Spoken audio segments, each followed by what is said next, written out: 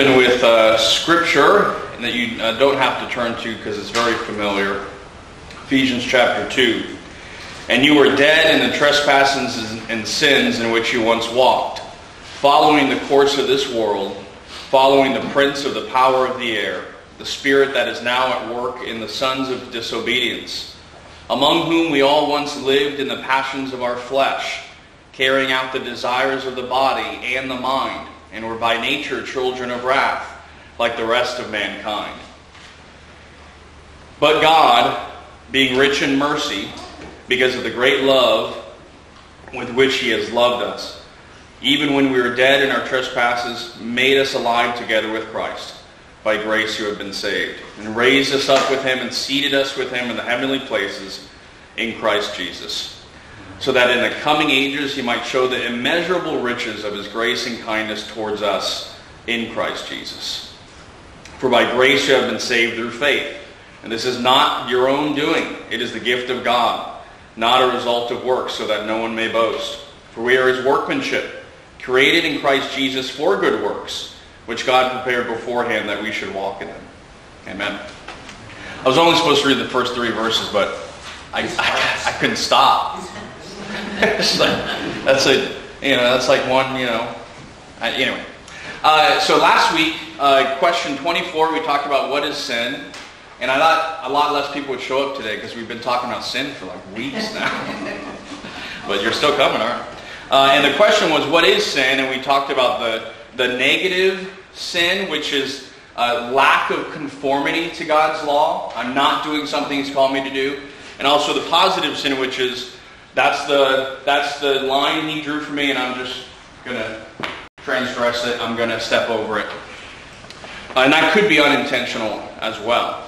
This week, we're getting a little more specific about the effects of sin. So question 25 is on your sheet, and this is our Catechism question today. And it reads like this. Wherein consists the sinfulness of that estate whereinto man fell? The sinfulness of that estate whereinto man fell consisteth in the guilt of Adam's first sin, the want of that righteousness wherein he was created, and the corruption of his nature, whereby he is utterly indisposed, disabled, and made opposite unto all that is spiritually good, and wholly inclined to all evil, and that continually, which is commonly called original sin, and from which do proceed all actual transgressions. All right.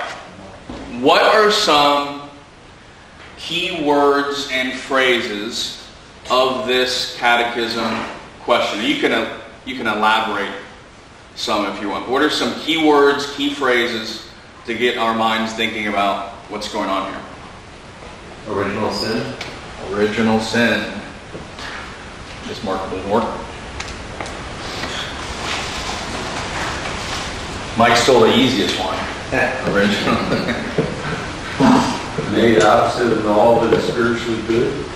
Okay. Opposite to all good.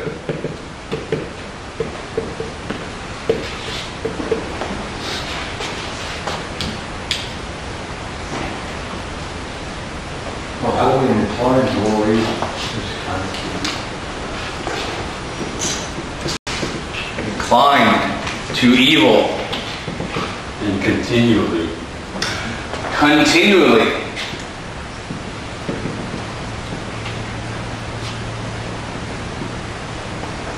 Think about that. That's kind of scary. It's common.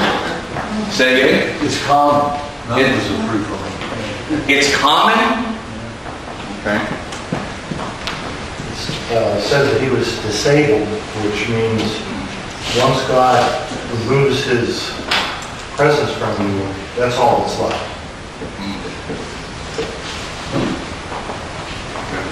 I think estate as well. Estate, yes. That's good. Actual transgressions. Aha, okay.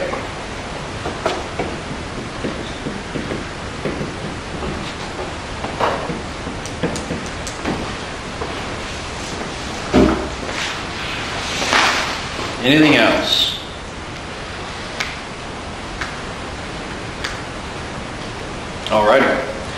We're made opposite to all good.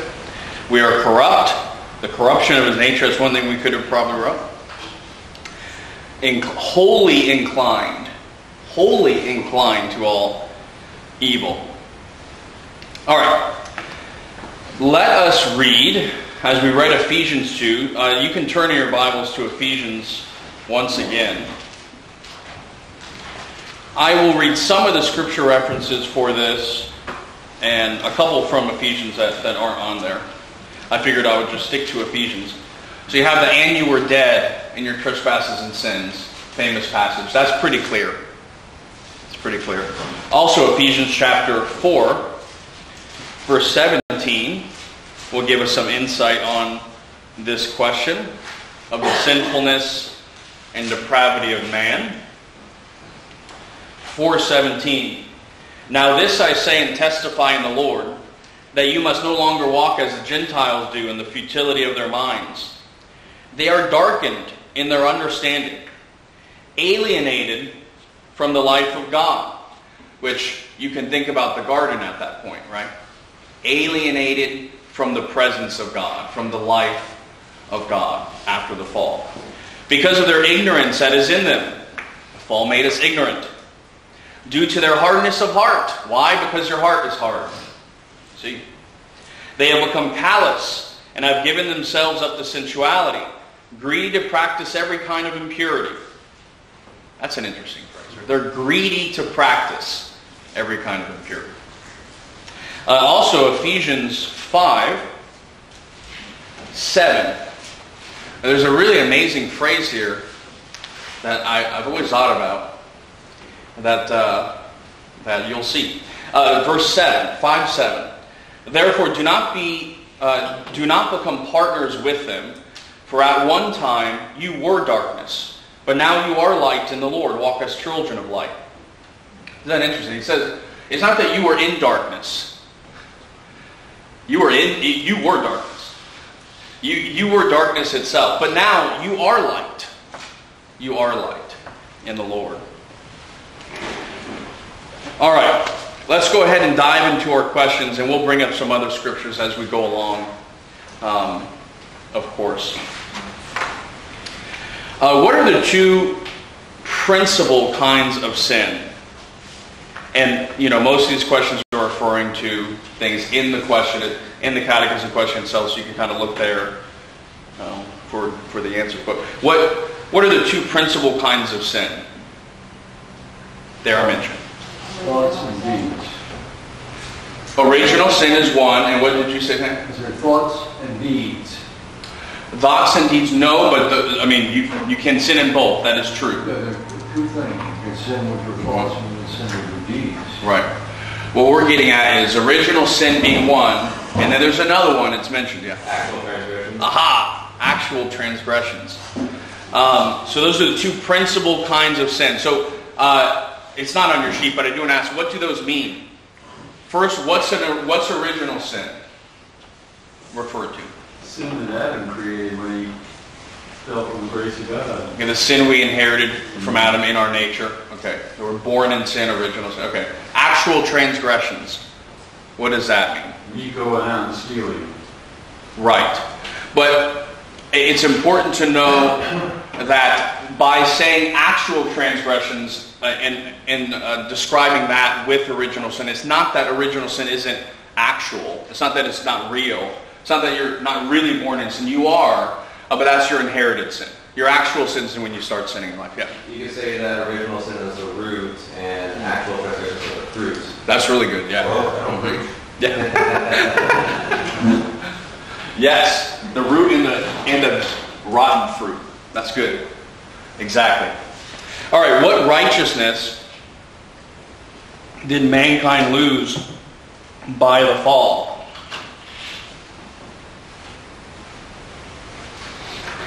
All righteousness. Right? All of his righteousness. But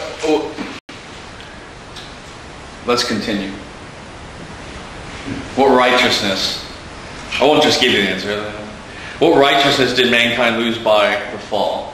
A little more specific than that, but you're not wrong, Brother Bruce. We were created in righteousness. Right. That's what it's getting at. The righteousness in that which he was created. And that's to say, not his own. It wasn't his own righteousness. It was original righteousness. You see, original righteousness, original sin. He was born in righteousness. Now, because of his sin, we're born in sin. So it wasn't a righteousness of his own. Besides the guilt of Adam's first sin and the loss of original righteousness, what other evil resulted from the fall? There's a lot of stuff we can talk about here. But what other evil resulted from the fall? Or what was the effect of the fall on mankind furthermore? The ground was cursed. Okay, that's good. Creation itself was cursed and fell. Mm-hmm. That's good, right. And now the creation is groaning, awaiting for the revealing of the sons of God.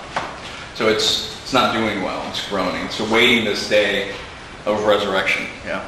Except for all forms of misery, so the sin brings about the misery, but that's the effects of it. Mm-hmm. Right. That's good.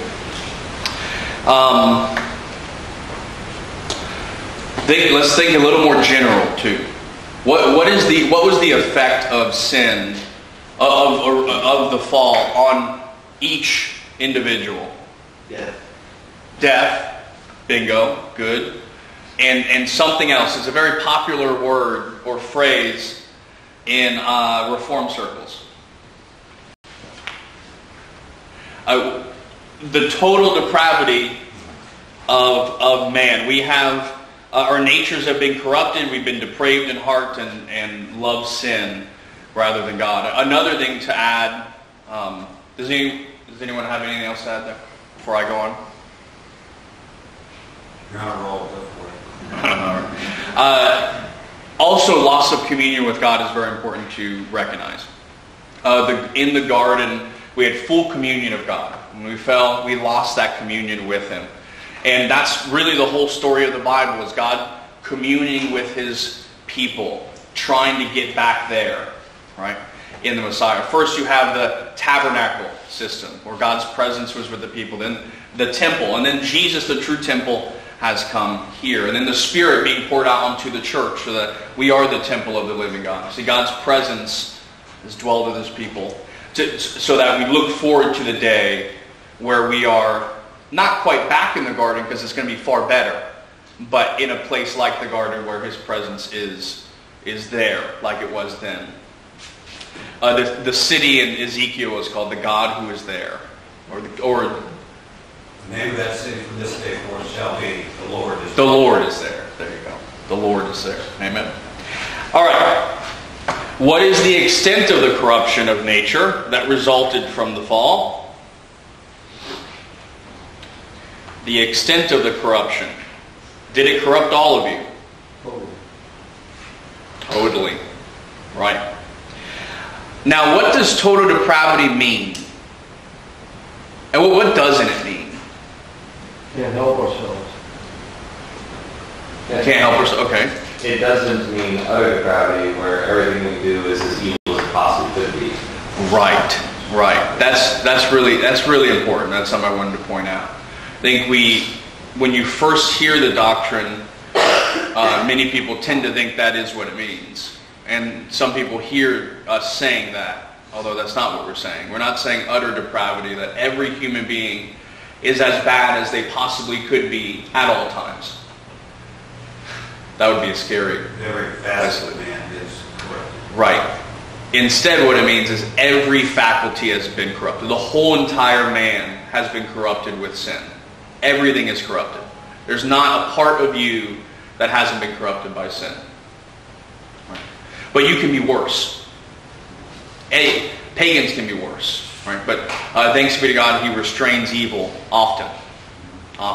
And when He doesn't, it's very, very scary.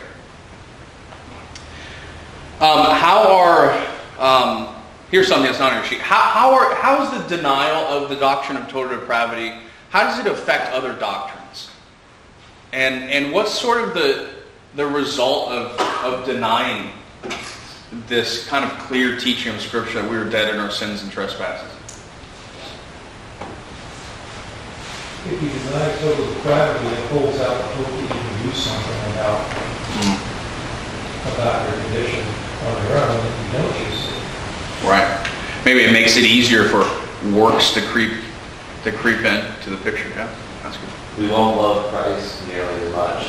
Jesus gave the example of these two guys on debts, one a huge amount, one a smaller amount, and this guy forgives them both. Who's going to love them more? The one with the bigger debt. If we think our debt is this small amount, we're not going to love them very much. Right. That's good. I think when we come to the point where we recognize sin for what it is and see sin as God sees sin, we know that there's no other hope than through Him and cry out to Him for mercy, for salvation. Until we get to that point of recognizing it for what it is, we'll never understand that. Right.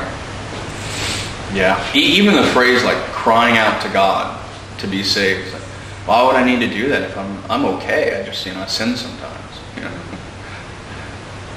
There's no desperation there. We talked about that last evening at our Bible study. That with cults and all sorts of heresies, they very seldom just outright deny Christ and the cross. But it's always an add-on. Always an add-on. And it's Christ plus works. It's Christ plus whatever. And that's how it's one of the ways that this infiltrates into every other aspect of the Christian doctrines. Right. It does infiltrate. Anything else? All right. It's a very vital doctrine, and lots of doctrines sort of ride on it.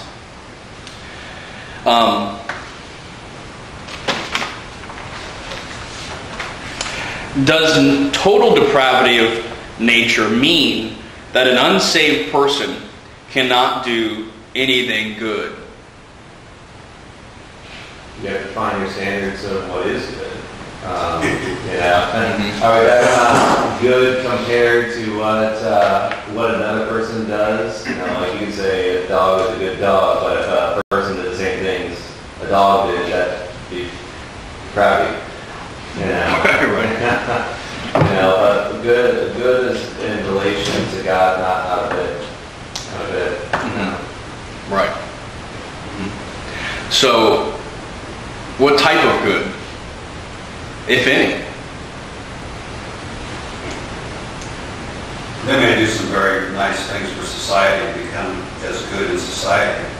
But even as it says in Isaiah 64:6, that even our righteousnesses are as filthy rags before God. So the things we do, say a person does some things in society, thinks that's a good thing, and yet they're doing it out of pride or be looked upon, maybe for a tax break or something like that, instead of doing it with the heart that's right. So, I think that Isaiah 64:6 says even the good that we do, there's evil present with it. But it does come down to the motive that you have to do the whole way down to the very bottom tip of the root for everything, for the motivation of everything we ultimately do. And the things that we do that appear good, I may want to do something good for my child, but if you dig down deep enough, we always have some sort of an ulterior motive. It ultimately benefits me if my child succeeds compared to if he fails. We're able to peel that onion away. There's always something that benefits us or makes us look good. It's just beyond us to understand God is totally good. He has no other motivation other than holiness. If you dig down to the very bottom tip of our root, there's always something in it for our benefit. That's good. Anything else?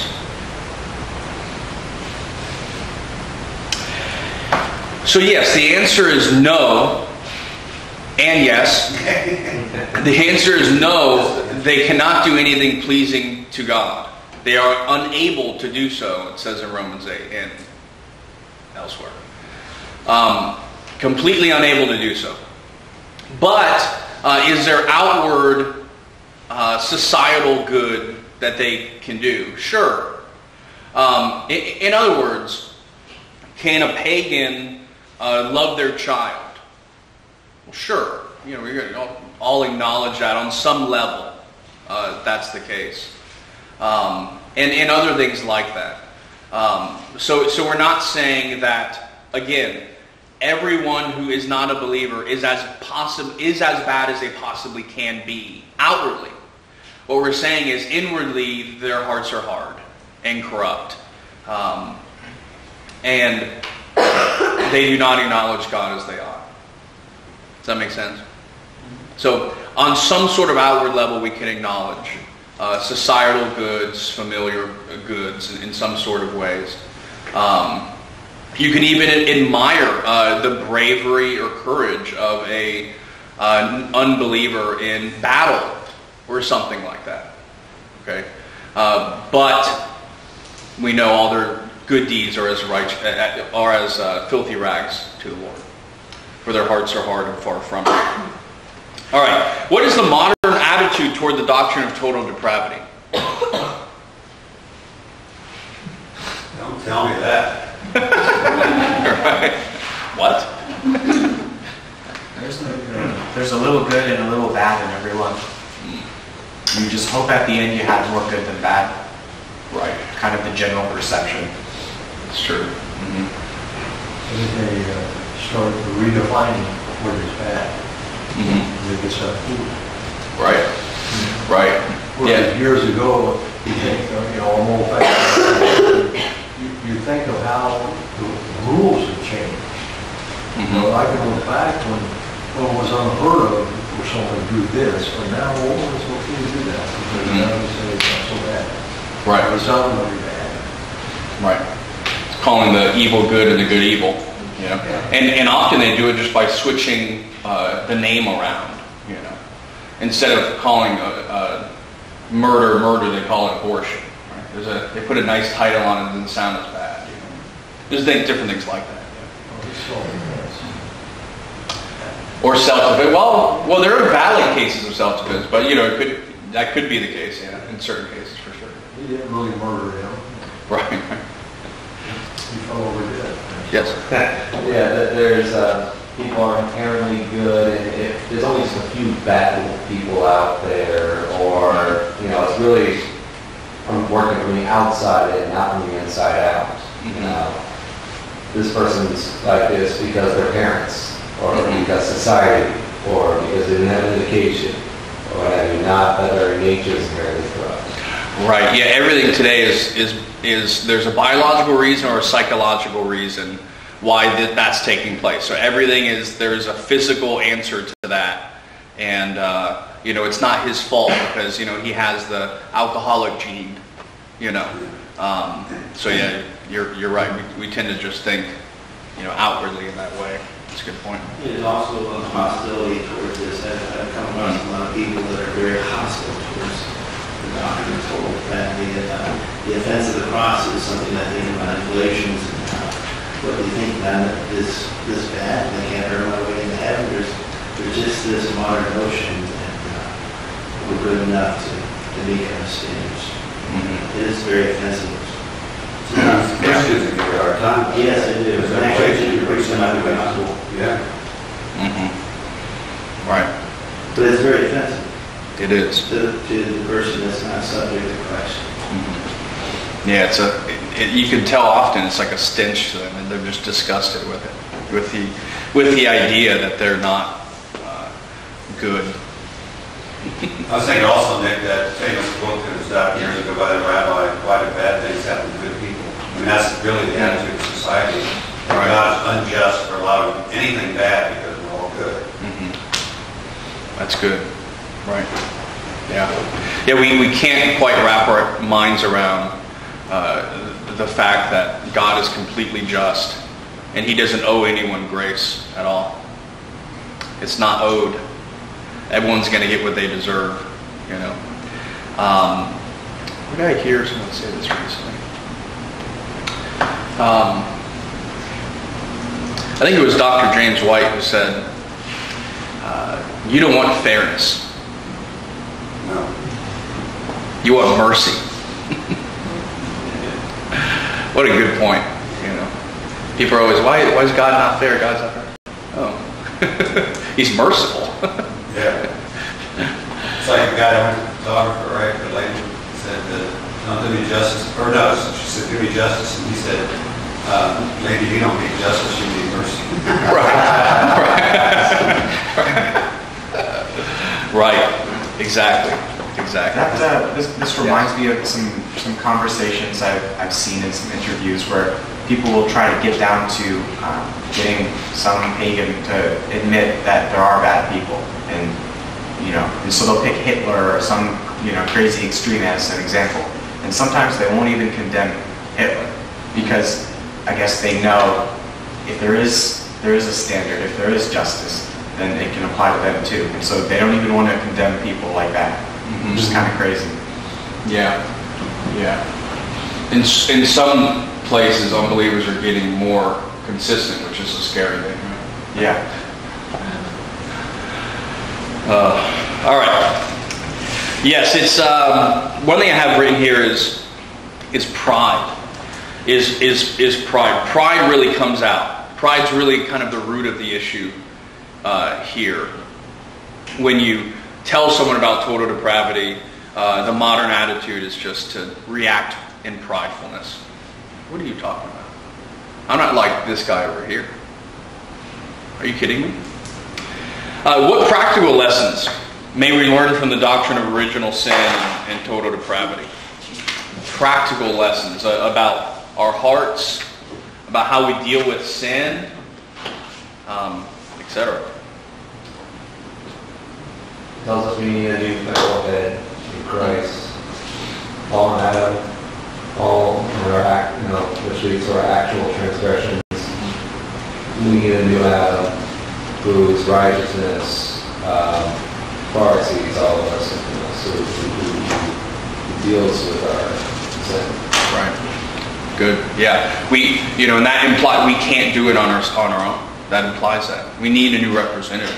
Right. Good. What else? It's you have to throw out the scale of justice. It's all or nothing proposition. Either we have good and we've done something, or we're going to be depraved. We can rely on nothing but mercy. It is an all or nothing proposition. You throw out the scale. Well, a good outweighs like that. Mm-hmm. Right. That's good.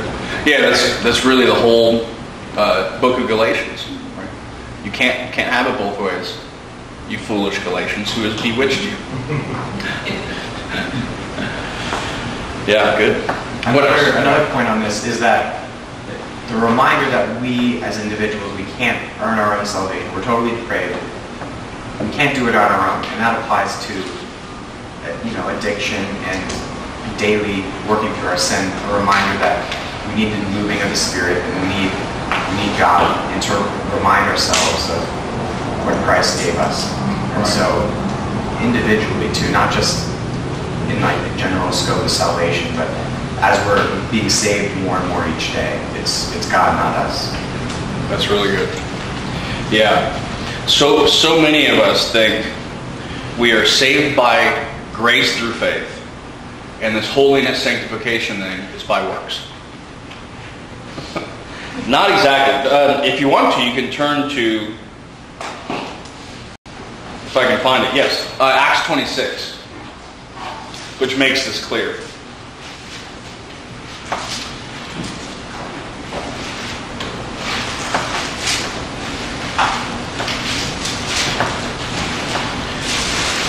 This is a very good point. We need the Spirit each and every day. That's really Paul's point as well in Galatians chapter 3, where he's condemning the Galatians and the churches of Galatia. He's saying, Did you think you begun by the Spirit and now you can just pick it up the rest of the way on your own? You begin by the Spirit and you finish by the Spirit. It's all by the Spirit, right? And this wonderful phrase here is used in Acts 26, starting in verse, let's just start at verse 16. But rise and stand upon your feet, for I have appeared to you for this purpose, to appoint you as a servant and witness to the things in which you have seen me, and to those in which I will appear to you, delivering you from your people and from the Gentiles to whom I am sending you, to open their eyes so that they may turn from darkness to light, and from the power of Satan to God, that they may receive forgiveness of sins and a place among those who are sanctified by faith in me.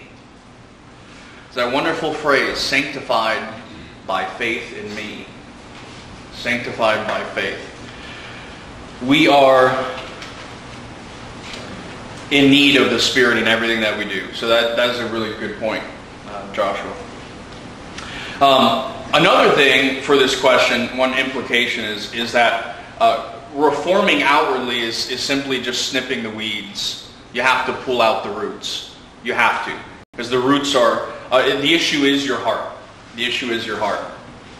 You need a heart change, right? And even as a believer, and God has taken a heart of stone, given you a heart of flesh, there's remaining sin within you.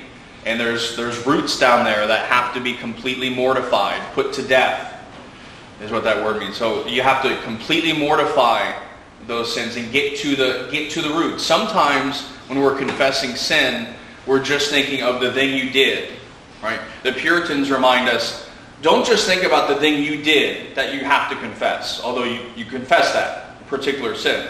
But get lower than that. Get deeper than that. Why did you commit that sin? What other sin led you to that sin? Confess that one too, right?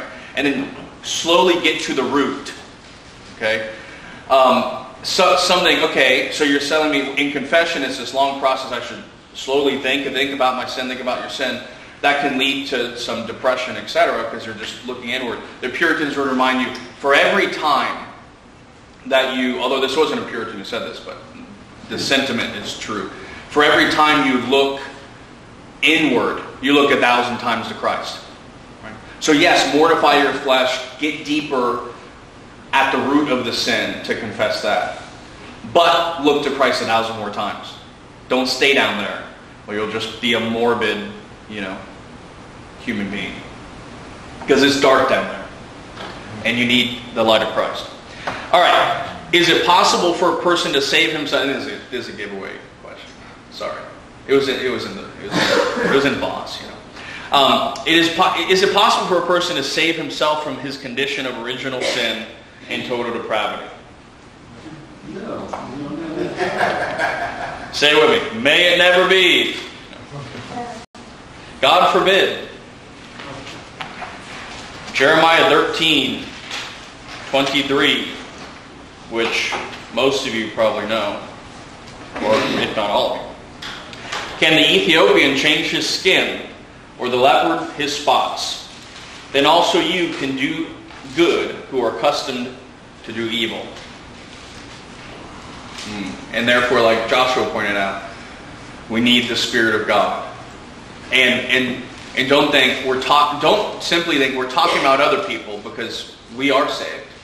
We're talking about ourselves as well. We still need the Spirit to grow and to be sanctified by faith in Christ. All right. Any other comments or questions?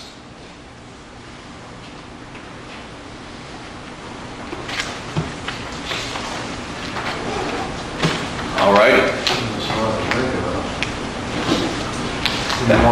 Trying to get to the root of sin, if you feel like you're always afraid, okay, you're going to get to a point where you say that's my nature, okay, forgive me, okay, give me some guidance how I can not do that. Right. I mean, that's sort of the point. You want to know what's at the root of your sin so that you can confess that particularly, right? And not just snip at the weed. So for example, if I'm confessing anger, right? But then I think about it and I think, okay, I was angry because this brother confronted me on something that he was right to confront me about, right? And so I go deeper. The root might be pride, right? But for a year, I might just be confessing anger, right? But I'm not really acknowledging that I'm prideful. So I don't know what remedy to give to that, because I don't actually know the sin. Does that make sense? So once I'm prideful, you can confess that, and you can talk to the brothers around. I'm prideful. I need help. I don't know. You can search the scriptures, etc. But now you know the root of that particular sin, and there's more roots. But that's sort of what I'm getting at. Total depravity also emphasizes the fact that he be totally dependent upon God to be able to serve him correctly. We cannot produce anything. Mm-hmm. And with that said, that the life of total dependency is a life of maturing Christian, because it's not you doing it, it's Christ in you. Mm-hmm. And I think as you mentioned, that sometimes we come to Christ depending totally on him because we understand we're totally depraved, then we try to work out our salvation in our own strength. Mm-hmm. Really, I heard this preacher this past week talk about the fact Christians today talk about commitment, and I'm guilty of it too, talking about being committed to the Lord, where the Bible doesn't speak to that. It talks about dying. Mm-hmm. Right. We come as we're dead, we're helpless. Mm-hmm. So then that's when you know that anything happened, because the power of the resurrected Christ is right there in you. That's good. Right. Yeah. What you said about it's not about anger is the real root of the real problem is pride. It's like even with manslaughter. Ignorance of the law is no excuse. So it is with God. There's no place in Scripture where we'll say, well, he didn't know, so we'll give him a pass on that one. It really is, that is what sanctification really is about. Walking down that hard gravel road with briars on both sides that are hanging over it. It's painful to be able to get to those type of levels. Mm-hmm. Right.